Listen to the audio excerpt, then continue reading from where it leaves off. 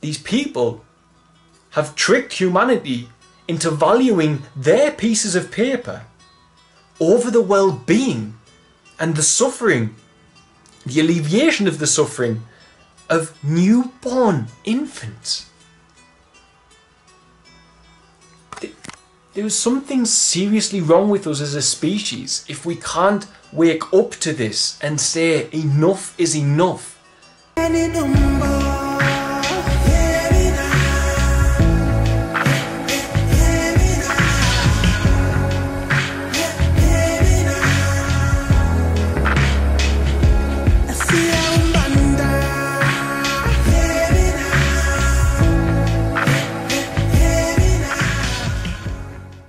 Hey guys, I just want to talk about something which has happened today, which is really beautiful, but at the same time is really dark that it even needed to happen. The reason it had to happen is dark, I should say. So, I posted today and I opened a fundraising page for 3 children, 3 babies. The eldest is only 6 weeks of age.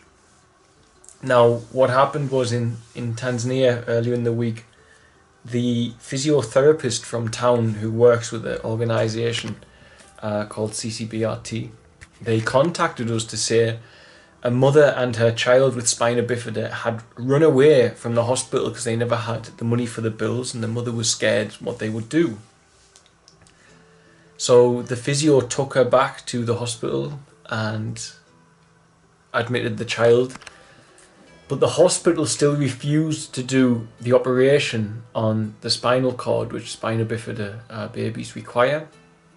And without it, the likelihood of survival is very much diminished to the point where they suspect the children will die. Now, this procedure cost somewhere in the region of £200. So they contacted us and said there's a baby and she's in big trouble, she's in intensive care. And when we got there, the doctors on intensive care said, due to legislation at the hospital and due to the family not having money to pay the bill, we are unable to do the procedure and save the child's life. So in other words, the child can remain comfortable as possible, because still in pain due to not having the operation. And that child can remain comfortable in intensive care until it dies, is what they were doing. This is what they decided upon doing because someone didn't have pieces of paper with assigned value to hand over for the treatment which already exists, thanks to the wonder of surgeons across the world who discover these things and how to help such children. And they discover it for free. They don't, you know, the discovery in itself, their skill, they get it for free. So how dare they charge, how dare our society charge a child that is going to die for a procedure, which is a gift that we know how to do it anyway. So whilst at intensive care, lo and behold, there were 2 other children, as chance would have it, with spina bifida there, all born around about the same time, the eldest 6 weeks old.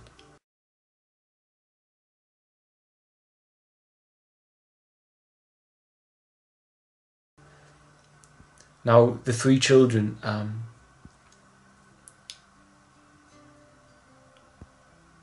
all needed the same operation and were all in the same position.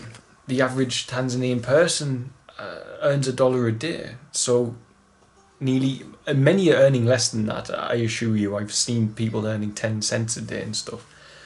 So to pay £200 or over $300 is just not possible for most people, and these 3 families were those people. They were from deeply impoverished backgrounds, some making less than $1 a day. So the fate was that due to the legislation, albeit that there is a room in the hospital with the skills and the persons and the equipment to save the life of the children, because they could not exchange these pieces of paper that we have assigned value to, which we call money, for that service, the children must die.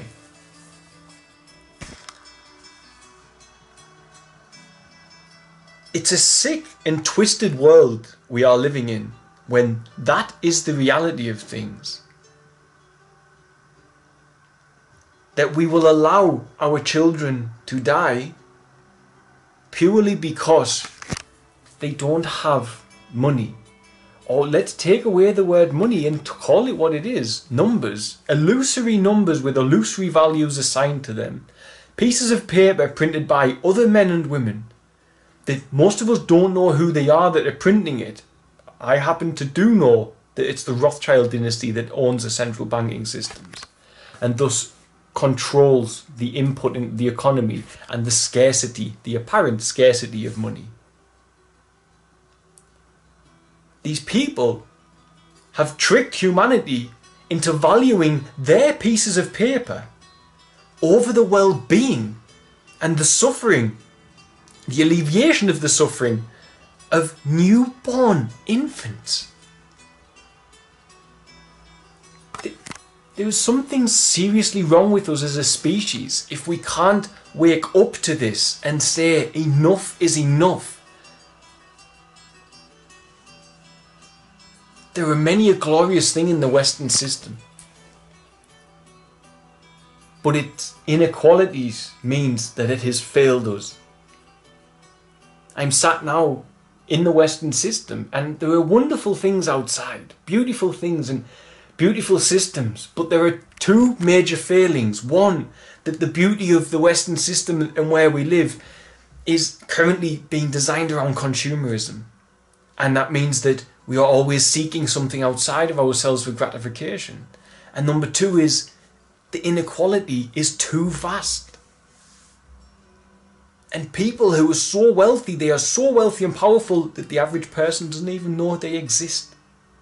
They don't even know who they are. People think people like Bill Gates are really wealthy when they're not. There are families controlling more than half of the wealth on the planet. And it's those families who serve a very corrupt and dark energy. Now, humanity does not want to stand for this. Humanity doesn't want children to die for the sake of bits of paper that these other families and persons and institutions have tricked humanity into believing there is value behind. That there's more value in than the life of a child and the well-being of a baby. And I know that for a fact because today I posted about them on Facebook, on social media. And within 3 hours, we had the money for the operations. And that's the true humanity. That's the real humanity. This is the real one. This is the side of us that is caged in this pathetic, immoral emptiness that we're living in the Western systems. Where it's not fair, it's not just. Where a small percentage of the planet's population has all of the wealth. Where 1.5% of the wealth of all billionaires on the planet can cover the medical care deficit for the rest of the planet. And yet right now I know there are children dying because those millionaires are too busy supping on their champagne and driving their sports cars to give a shit about these children. Men, women and children. To give a shit about the rest of us. All they care about with us is that we keep making them wealthy. Those below them are nothing more than a business transaction to keep them wealthy. And when humanity responds within 5 hours to provide for those children and to save their lives, I see straight away the truth of it. That we are all caught in this imprisonment of legislation and laws that are there to help the elite be elite. They are not moral laws. They go against every moral fibre of a human being to say this child will not live because they don't have some bits of paper to hand over. Not that the medical science is not there, not that the skills are not there, not that the persons who have been taught and trained in the institutions of the planet that teach surgeons, etc. are not there. But just that the child's family doesn't have the bits of paper that society say are worth more than the child's life.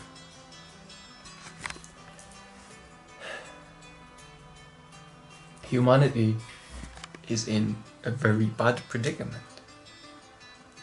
But we are waking up, and that proved it to me in a big way. That showed me the truth of it. We don't want to stand for this. Nobody agrees that that's how it should be. Nobody thinks a child should die because someone doesn't have little bits of paper in exchange for their life that we say are valuable. Nobody I know is like that. But the persons writing the legislation who we don't know, who we don't see, they are like that. The persons behind such strange beliefs like George Bernard Shaw, who says that if you're not inputting well into society, you should be executed in a kindly manner. And the society he left behind, the Fabians. That means disabled persons must be executed according to those persons who follow his belief system. And they are out there, and they are in positions of power, and they are elite. But I can see that the collective are not all like, we're not cut off. Our hearts are not silenced. Our minds are not silenced. And we've got to get up and fight them. And we've got to show them.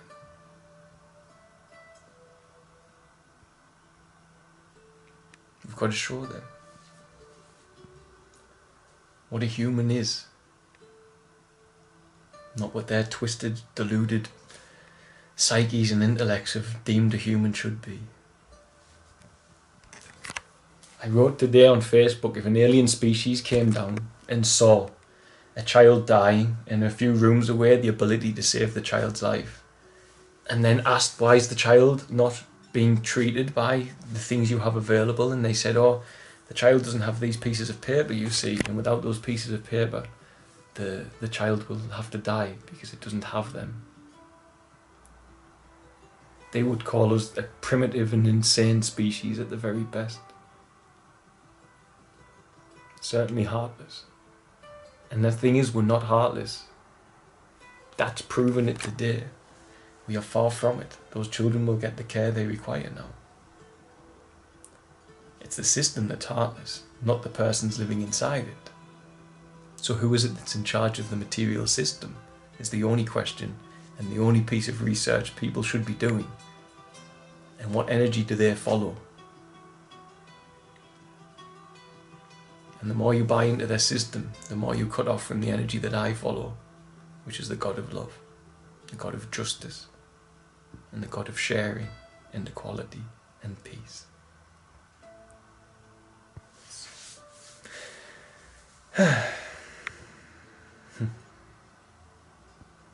Crazy day, but stunning the response I had from humanity when I did share the plight of the children. Let's hope social media carries on to be that powerful tool that it is, because social media today was a voice for the children. It was a voice for those children who would not normally have had a voice over here. They'd have died. They wouldn't have had a voice to go to the persons who have a heart and the access to be able to share. To have a heart and say, that's not right. Instead of it just mindlessly taking away the minds of the generations, my generation and the ones younger than me especially, are just getting their minds devoured by social media nonsense. But it's a powerful thing. Technology can be a friend in alleviating poverty, but it can also be a foe if people are going to stare at celebrities and the empty, meaningless rubbish that the mainstream forces upon them. But today, humanity came through, and social media also came through, because it was a voice for the children who didn't have a voice. And now our three little ladies, as I've been calling them, hopefully with a lot of prayer will pull through, and they'll have a decent and happy start in life. I suspect some of them might come to live at Feather's Tail as well, so we'll see what happens. Anyway, just wanted to talk about that. Much love, guys.